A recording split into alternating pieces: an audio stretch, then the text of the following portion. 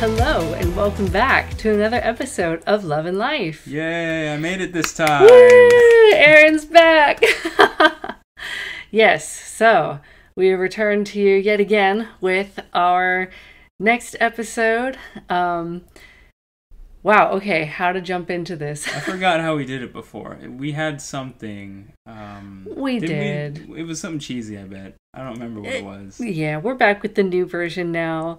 But just wanted to open up this episode saying thank you so much to everyone who listened to last week's episode. All the feedback and comments that we received and the shout outs from Eddie too were very encouraging and really motivating, so that, you know, we have that drive to continue sharing our story and our journey with you all. I really feel that the community aspect of this podcast is what makes it so worthwhile. Is it's not just us talking just for the sake of it, but we really hope that this is a platform through which many people can be inspired and feel moved in their hearts in various ways. Absolutely. Yeah. So, let's see. Last week, I mentioned that I wanted to get Aaron to jump in and share his side of the story. So, Aaron, go ahead, fill us in on maybe just some of the highlights from the past year when we were on our lengthy hiatus. Oh, goodness, a whole year. Okay, a lot happened. Well, first off, we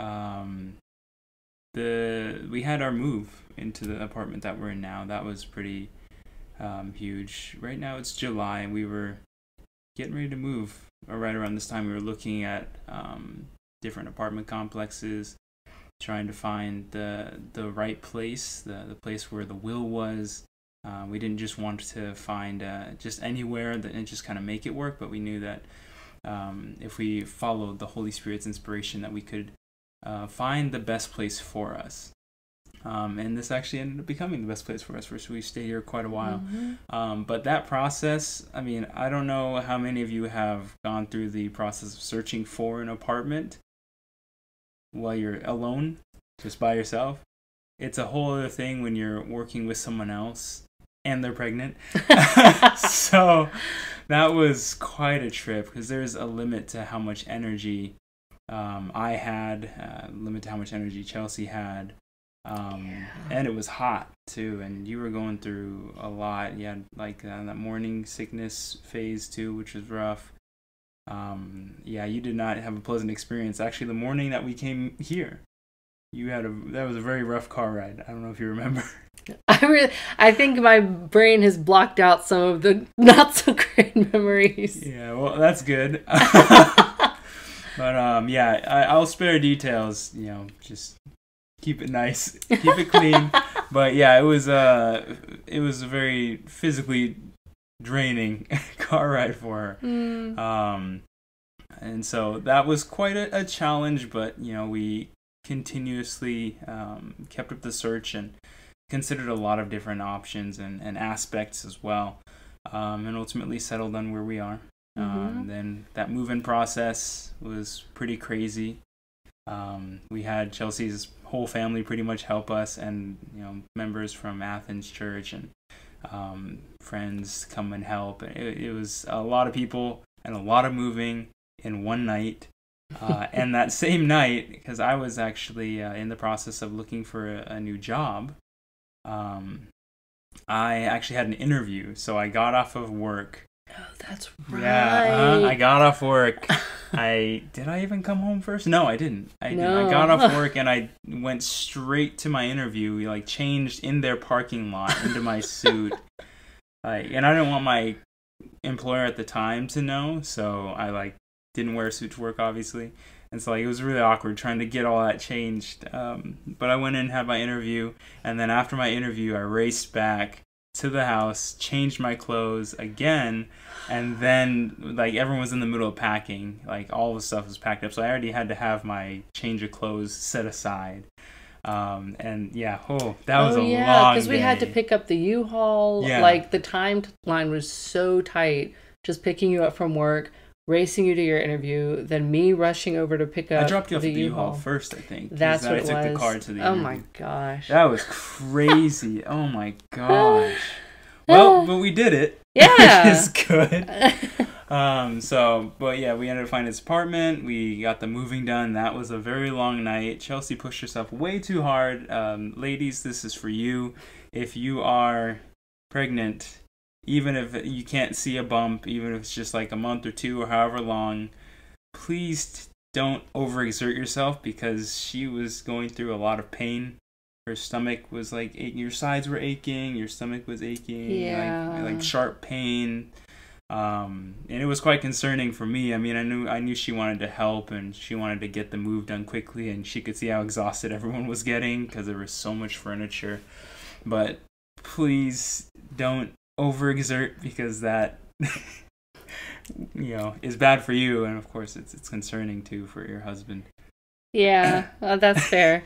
That's fair. I gotta give Aaron his shout out, because yeah, I definitely feel strongly that I wanted to be involved and support. I felt really bad because I had asked, my family to come out, and it's heavy furniture that they were bringing, like a dresser and bed, king size bed, up 3 flights of stairs. There's no elevator in our apartment. So it was just something that everybody really jumped on board to support us, which I'm very thankful for. But I felt like, at the very least, like, I could help move some boxes or at least unpack them. But as it turns out, I could not, in fact, do those things. So yeah, Aaron really stepped up and was like, you need to sit down. And I was like, okay. They brought the couch up, sit down on the couch.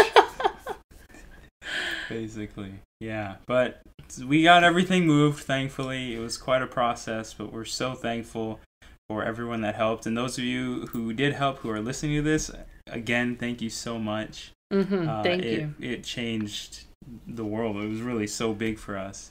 But yeah, so we got all moved in, and it was still pretty early on. Like, we still hadn't had an ultrasound of Keo right at that time, did we? I don't think so. Also, is he awake? That's what I was thinking. I'm like, is he up right now? I think he's crying in the other room. Yeah, that sounds like him. Yeah. All right, I'm gonna let Aaron go. Yeah, I'm gonna go check on him. Give me a second. Let's see if I can pat him back to sleep. Yeah. All right, so I'm just gonna go ahead and take over where he left off. Yeah.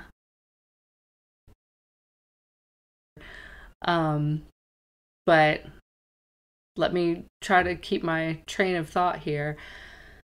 Aaron is so good about making sure that he takes care of, especially Keo's sleep needs, which is so much appreciated.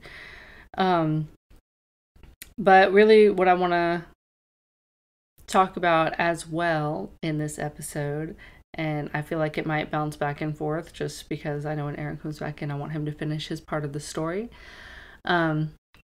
But while he's away, this actually just is a nice segue into the second topic that I felt was precious.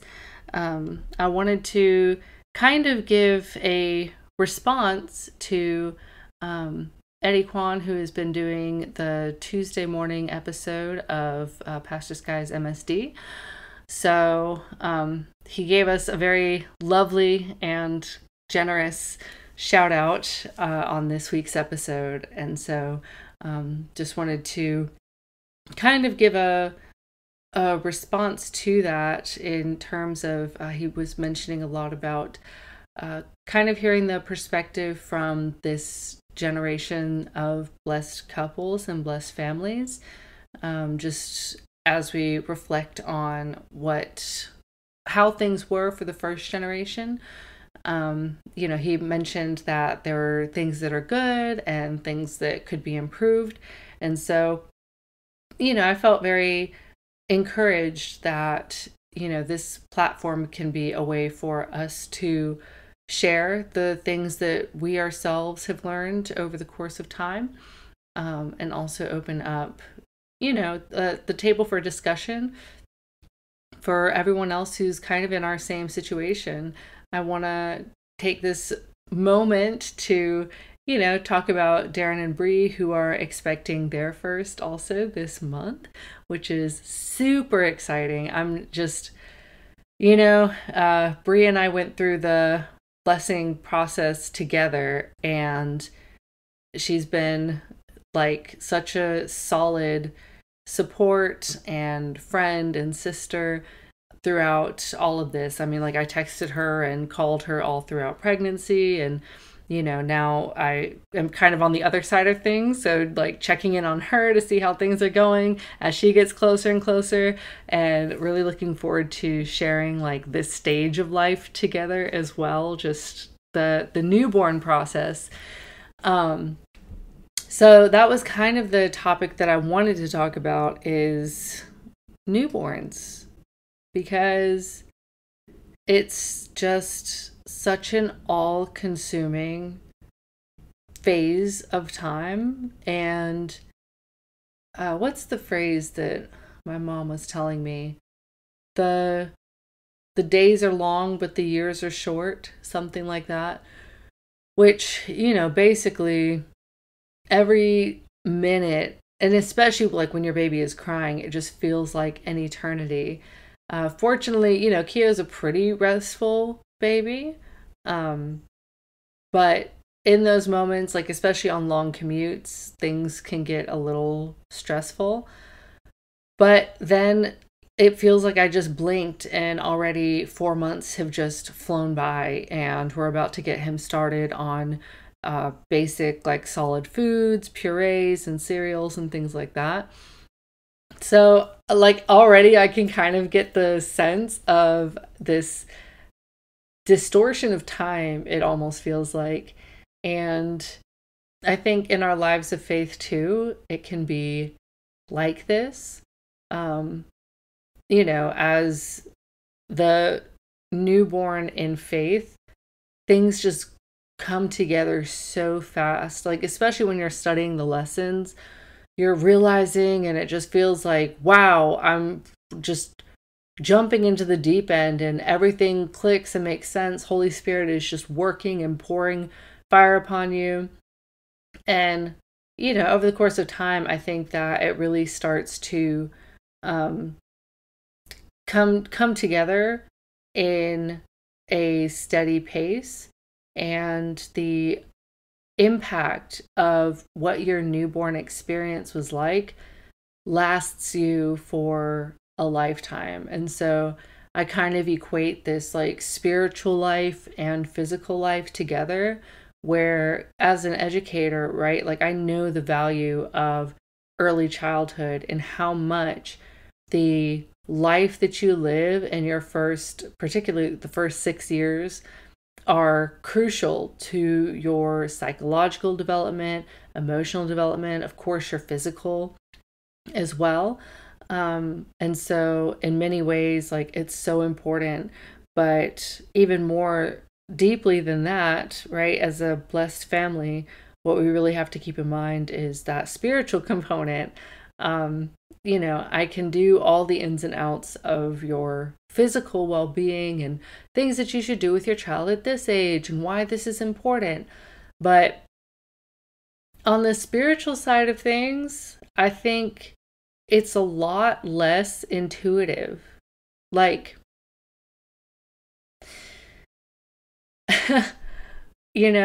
does your baby need to be observing the predawn?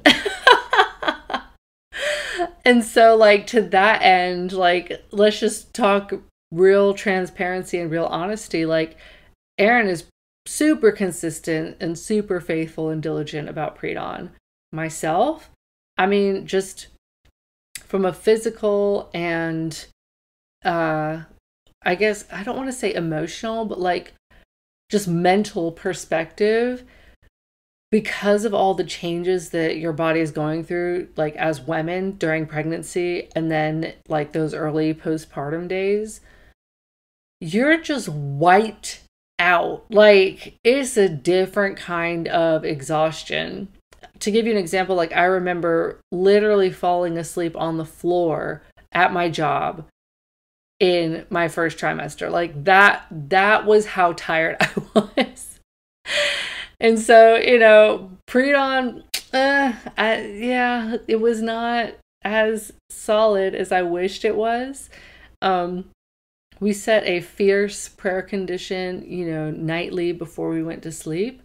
But I think, it really requires like another layer of effort. And I remember hearing in an education, I don't remember when or where, but really like the life of faith of the mother is so crucial to how the baby turns out. And, I believe a very reflective life and thinking about myself, my strengths and my not strengths, my weaknesses.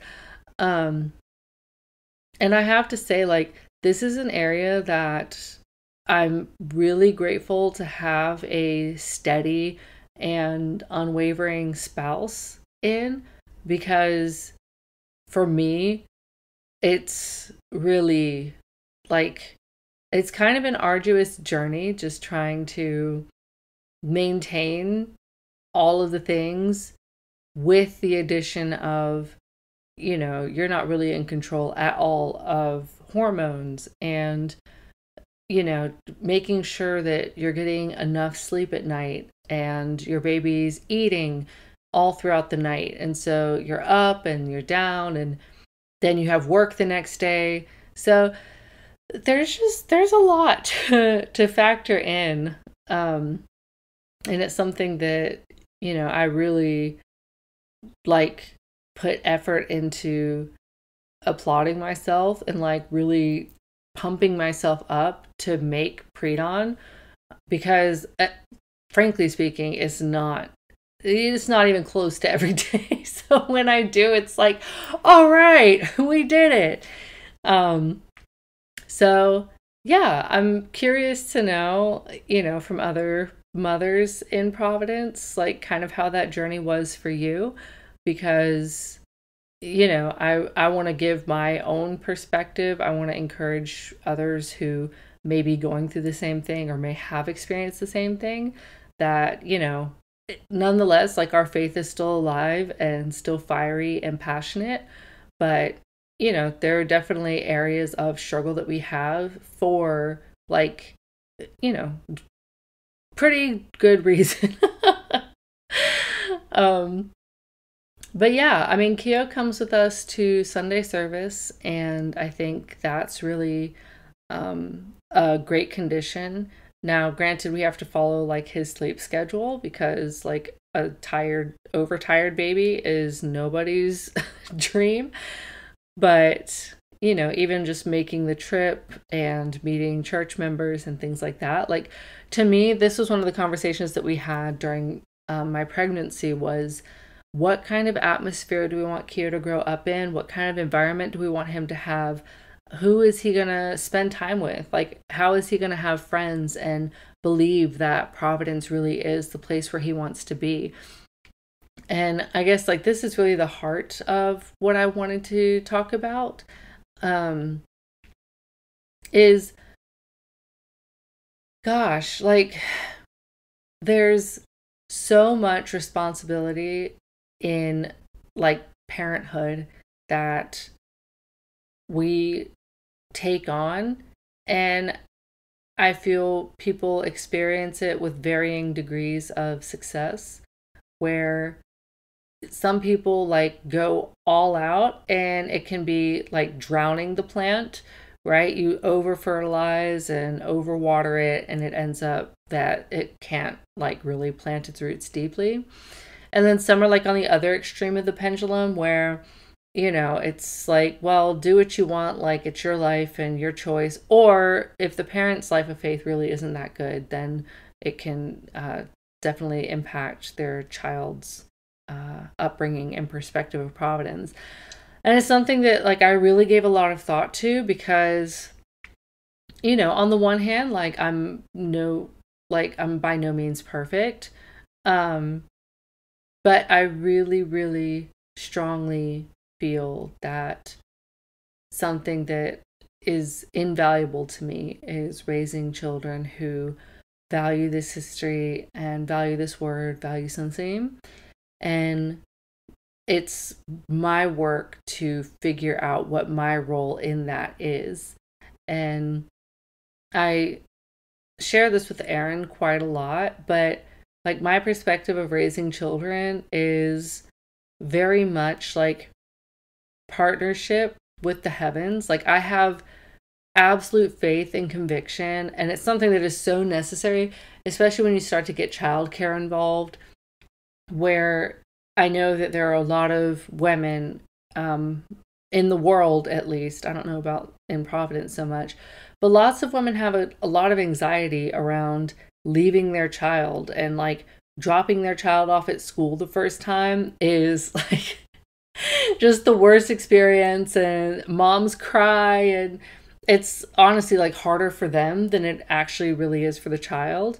But it was something that I prayed about a lot, was finding a place that was appropriate and that I felt really confident in so that Keo could have a good experience.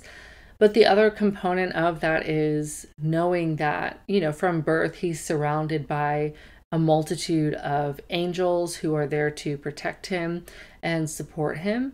And knowing that in life, like there's not a single person on this earth who has never gotten a bruise or a scratch or cried because their friend wasn't nice to them. Like all of these are universal experiences that all of us have gone through.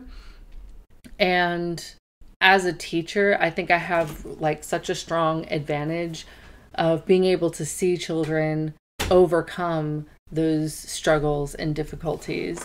And so it really has lowered that like anxiety and concern as a mother, because I've just worked with so many children and I know how strong and resilient they are. And I'm going to pause there because it sounds like Aaron just got back and Keo's still up. Speaking of strong and resilient children, yes, he is still awake. But it is nap time, so I did not pick him up out of the crib. He can... Yeah, what I've done in the past is if he doesn't sleep by me patting him, then I'll give him like 15 minutes. If he cries for the whole 15 minutes, he does. If he stopped in the middle, then great. And then I'll go back and I'll try again. And it's usually around the second time I go in there to try, it works. So we'll see. Yeah. Yeah, he woke up at school around 3:15, I want to say. So. Oh yeah, it's definitely nap time. Yeah. Yeah. I mean, he's tired, but that's babies for you. I just kind of went on a spiel. Okay. And I wanted to make sure that we got a chance to finish your story as well. Okay. Do you want me to like kind of connect it to what you were saying? Like, what were you talking about? What was I talking about, guys? Help. I was talking about life of faith and kind of the newborn stage. Okay, for everybody who's listening to this, like you're hearing it for the second time, but I'm going to recap it really quickly for Aaron. So basically I was talking about how our lives of faith... Oh my gosh, it's so hard to describe. And now I feel like I'm on the spot. Oh, sorry. No, it's not your fault. My brain just turned into mush. Oh my gosh, somebody in the comments is gonna be like, it was this, and this. I could always just play it back and listen to it. The general gist is my dreams of raising Keo to have a healthy life of faith, and comparing the physical and spiritual like early childhood stages And so I know how important the first, like, especially 6 years of life are, and connecting that to, it's not only the physical that we have to think about as blessed families, but also the spiritual side of things as well. And so setting prayer conditions for that. And then I was just wrapping up talking about, how much we have to entrust things to faith, because the reality is, like, not everything is in our control, and every child gets bumps and bruises and scrapes, but we know that because our child is within, like, this time period in this domain, that he has that hedge of protection spiritually as well. Okay. Well, I mean, I can connect to that aspect. I wanted to kind of go in chronological order, but really, as I was patting Keo, the Holy Spirit inspired me on, like, what specifically I should talk about. So I'll kind of just connect that to what I'm about to say. And it's most specifically not regarding the leading up to Keo being born, but the time that he was actually, the day that he was born, or technically the day before. Men, when I tell you, your wife will go through some things while she is birthing a child, and there is very little you can do about it, and that is a wake-up call. It was a wake-up call for me. And it connects to what you were saying, because, I mean, as men, we generally like to feel resourceful, like to know that we are capable of doing things, and to be able to do those things well. And that's certainly the case for me. And that, I mean, I'm sure you shared with them in the last episode, but the plan was to do a home birth. And that was also very stressful. Because, we did everything we could to set up in advance and got all the supplies and whatnot. But when it came down to, like, actually, like, experiencing the contractions and all of that, man, I have not heard screams of pain like that. That was, and I mean, thankfully, I'll say this: the midwives, was it the midwives? Yeah, they warned me. They're like, so it's gonna be tough for you listening, because especially if you're a husband that wants to always protect your wife and make sure she doesn't experience any pain or discomfort, it's gonna be really hard for you. And I was like, I mean, she can handle herself. Like, I don't You really, did say that. I don't really feel like I need to protect her from experiencing pain. Like, she's a pretty strong woman. And then I saw her experiencing pain, and I was like, dang, I do kind of wish I could help alleviate some of that, because that's a lot. So, not to discourage any women from, the thought of bearing children, but it was a very challenging day. And I will be honest, I don't think I told you this. It was like maybe an hour into the home birth, and like just the powerlessness that I felt, not really knowing what I should be doing, how I should be doing it, where I should be doing it, and like really comforting and like say, oh, it's okay, it's gonna be okay. That's not really my forte, and that's really what she needed, and so that felt terrible. And then her sister ended up coming to do that, and I was like, then why am I here? Literally, and like, oh, it was terrible. I was literally over the home birth like an hour in, and there were many more hours than that. So it was kind of rough, I'm not gonna lie, from my perspective, just based on what I was going through, what I was processing, and that feeling of wanting to help and like be supportive, but not really clearly knowing how. Like, we got talks from the midwives and from our like birthing coach, I guess you could say, Victoria. We had talks and stuff like that from them, but nothing to really prepare me for what to do in that instant, at each moment, how to respond to different concerns and things like that. And so it was very tough. It was very tough for me. But I held on. I didn't give up, thankfully. And yeah, so that I was going somewhere with this, but it was a really tough time. And then we ended up transitioning to the hospital, and I was very thankful for that. It was also something that we needed to at the time. Dang it. She walked out of the room to go check on Keo, and now my thought process is... Oh, I'm so sorry, guys. I feel like we're so hopeless. But basically, it was a lot. It took a lot to bring Keo into this world, and there was a lot going into that. And we navigated it, each step of the way together. But what I really wanted to share, since unfortunately that train of thought isn't coming back to me, I'll get to comments. So maybe in the comments, if someone says you were talking about this, I can go back and message in there and finish what I was trying to say. But what I really wanted to say, what I really wanted to share, is there are a lot of incredible blessings that the Holy Trinity gave to us in the midst of all of that.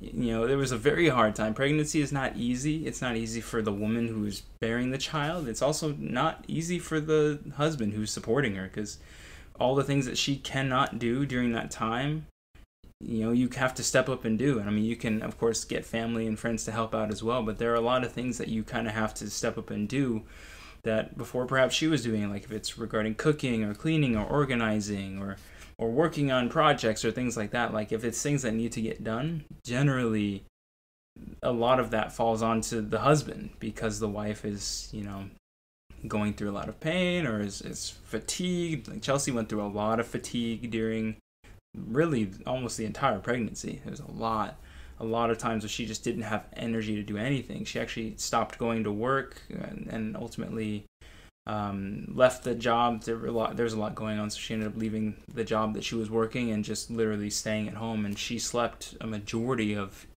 the day, every day, for like a few months.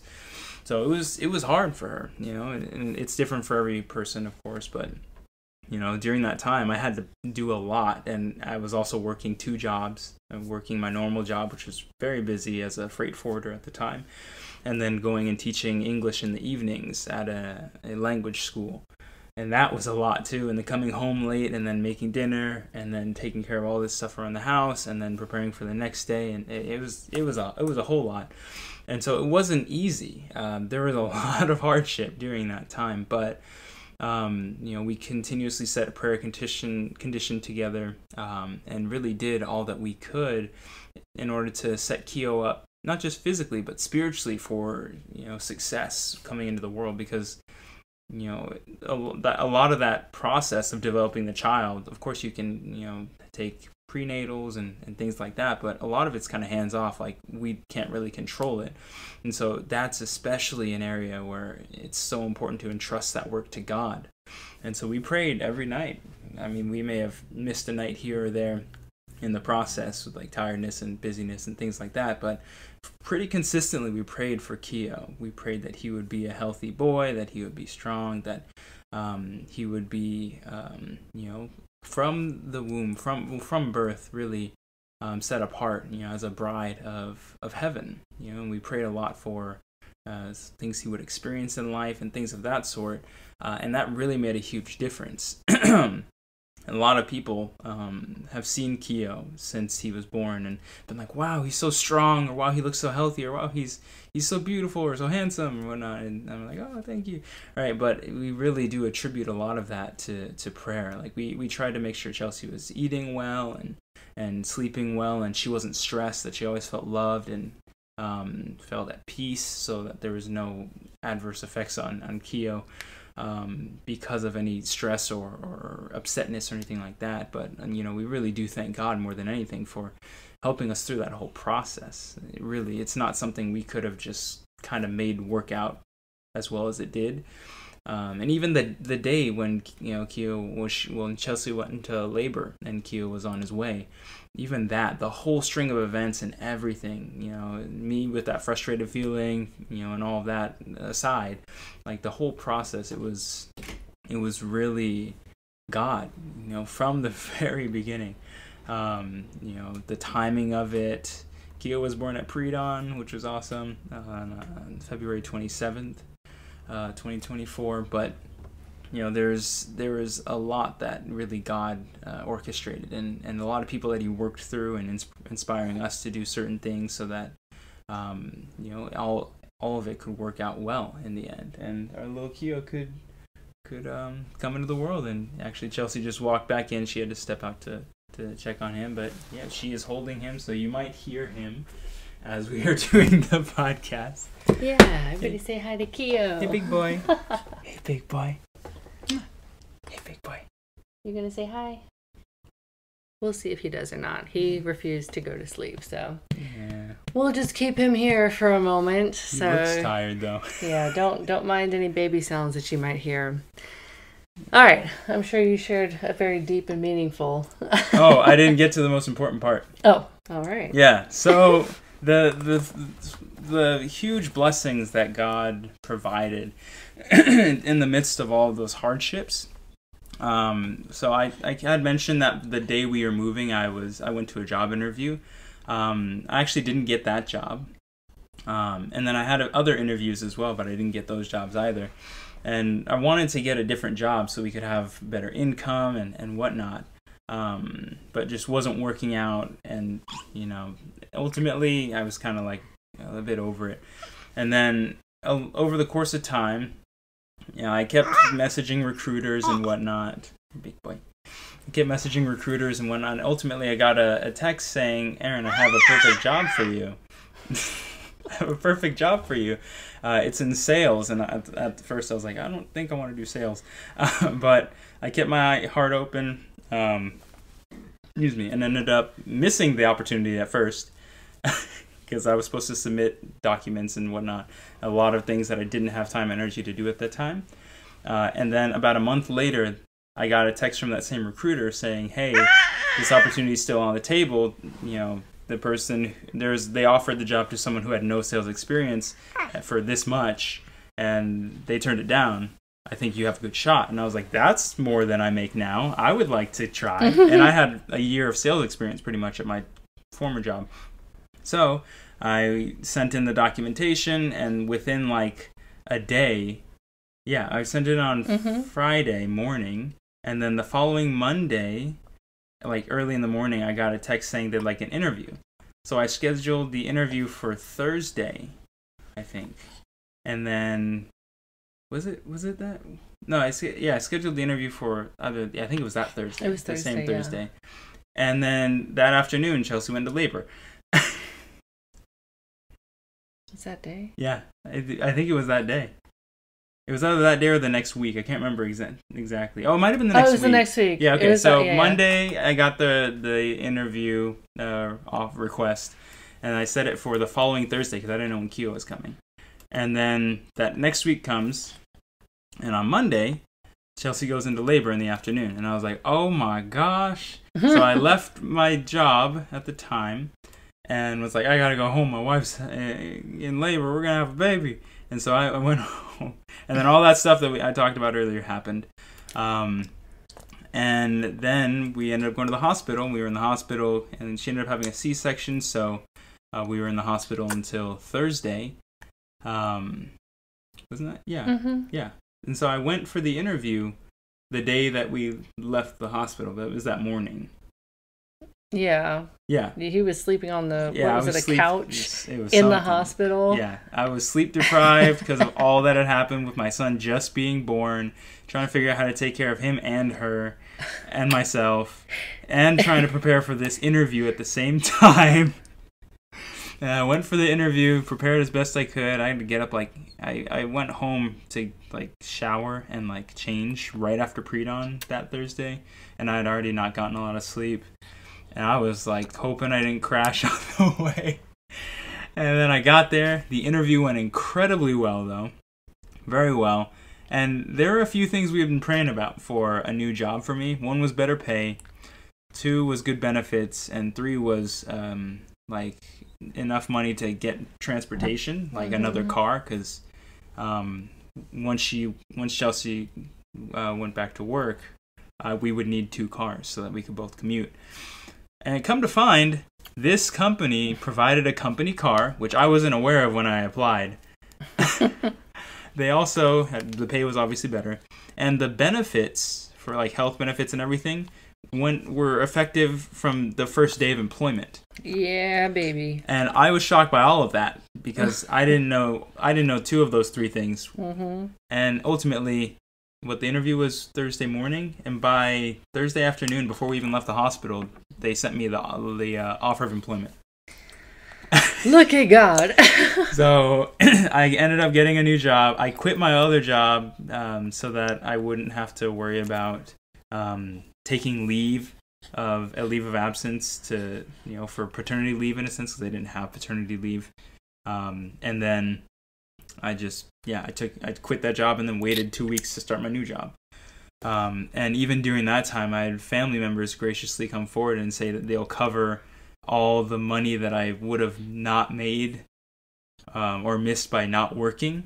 They would just give that to me so that I could focus on being there to support Chelsea and Keo during those 2 weeks, or during that time I wanted to do paternity leave, which is huge. Let's take a minute and just, all y'all, when you get to this stage and your wife is having her first baby and subsequent children as well, that paternity leave is necessary, non-negotiable. You have to, because physically, like psychologically, like everything your wife is going through, having just given birth, like not able to walk easily and needing to be on very strict bed rest. You can't lift anything like heavier than your baby.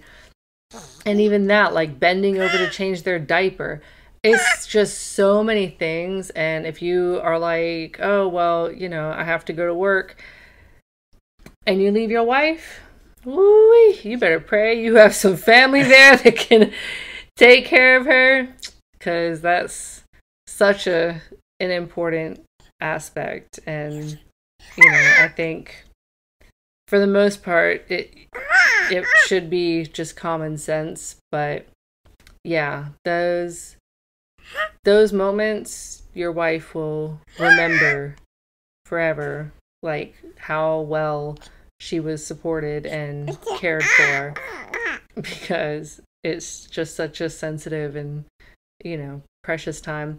And also, for the baby being able to bond, like Keo's literally over here chewing on Aaron's fingers.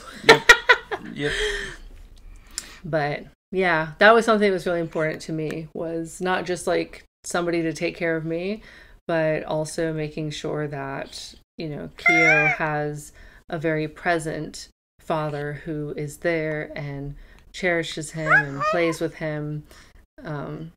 And these were things that I prayed about, like even in advance of the blessing as well, was, I wanted someone who really loves children and would invest in that sense. Like I didn't just want somebody who makes good money and then is not around, but the ideal is like the heart and the character is most important, because like from that the finances will work themselves out. So that's how it's been for us. Our journey has been one that is like so valuable. And who was it? Pastor Sky, I think he said it in his Monday podcast. He referenced a quote that was, what is it? Fast growth or success creates ego, and slow growth or success creates character. And that really resonated with me, just thinking about all the things that we've been working towards and the efforts that we've put in various aspects of our lives, and the things that take time and effort to really create are those that you really like cherish and value all the more because of the effort that you put into it. So everybody who has been saying you can't wait to meet Keo, this is your virtual introduction over microphone. Yep, and just don't give him your fingers, because he will put them in his mouth. Yes. All right. Yeah, but I kind of want to follow up on that paternity leave thing. Yeah, so it's of course important for the wife and for the child, but even for you, gentlemen out there listening, who may or may not at this time be considering whether or not you should take paternity leave. I would say take it, of course, to take care of your wife, of course, to bond with your son, but also because you really do need that time to adjust to what life is like with a child. You yourself. It's not like, oh, I'll just take care of him before I go to work, and then when I get home, and then I'll figure out how much to sleep or whatever. It's like it's a completely different world. It really is. It's so different. And so having that time to you yourself just adjust to that, and take in every moment, because it was tough. There were times when Keo wouldn't sleep without one of us holding him, and you can't hold him all the time. So there would be times at night where I literally had to hold him and pat him, get the gas out, and then he would just fall asleep on me, and then I wouldn't be able to put him down because he'd wake up. So I literally had to let him sleep on my stomach, and then I fell asleep in the bed, and then sleep as long as he did, and then he'd wake up being hungry, and then I'd have to give him to Chelsea, and then it would repeat. And I kid you not, the night before my first day of my new job, Keo did not sleep. Dreadful. So I also did not sleep. I got an hour. Did I even? No, I didn't. I didn't actually fall asleep to the point that I could say I fell asleep. So with that, I went into my first day of work, and it was rough. And that was after 2 whole weeks before that, 2.5 weeks or so, out of the hospital, of getting used to taking care of Keo and Chelsea, postpartum. And so, yeah, I would say it's necessary for everyone. I would argue it's necessary for everyone. Yeah. If you can manage it, absolutely. If you can't, please pray and find a way to still be able to make it happen, because it means a lot. It does have a big impact. Yeah. All good things. Did you have anything else that you really wanted to? It was just specifically, I really just wanted to share that there was so much that was going on prior to Keo being born and at the time he was born. But in the midst of all that, because I was still looking for a job and doing the work that I needed to do, and we were praying about it, the Holy Trinity gave that blessing at that hardest time. Yep. And then we were able to reap the fruits of it. And it's so great, because if I told you that the insurance started from day one, right? Technically, Keo was already... that didn't really pertain to that, but insurance started from day one, which was huge, because that gave me...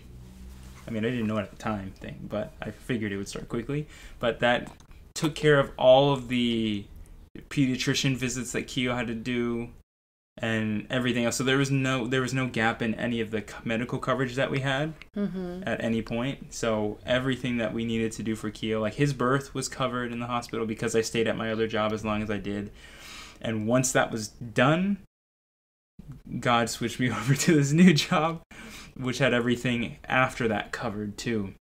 And so that was huge, because it would have been, I'll just say the number, it would have been upwards of $80,000.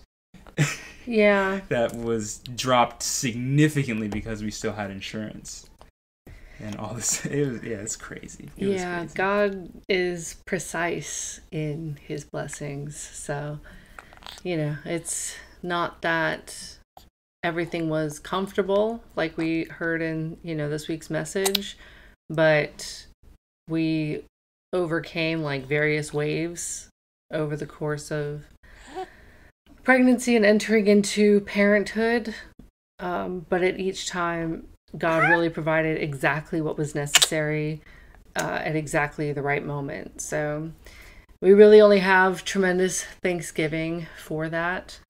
And yeah, I really would like to hear from our audience members. I saw we had something something like 100 views on our last episode. Wow. So, for everybody who's listening, if you would take a minute, I know a lot of people listen to these podcasts in the car like I do. But if you would, when you get a chance, just leave a comment with, number one, any feedback that you have for us. We're still refining and improving. So always appreciate feedback, anything that you were able to gain from this. But also, we really want this to be something that is meaningful for you, not just talking about things that we like. So, let us know if there's any questions that you have about our stories or our opinions, anything that we can share with you guys. We just want to kind of spend these first couple episodes giving you kind of the background of, bringing Keo into the world and the joys of being new parents. But we want to make sure that this is something that, everyone can enjoy together as well. So if you're still listening, thank you so much for sticking with us until the end, despite the interruptions and my continuous brain blanks. I had one too. Keo, oh yeah. Yeah, and Keo's lovely contributions. So Thank you. I hope you all enjoy his chirrups of excitement, and we will talk to you guys again soon.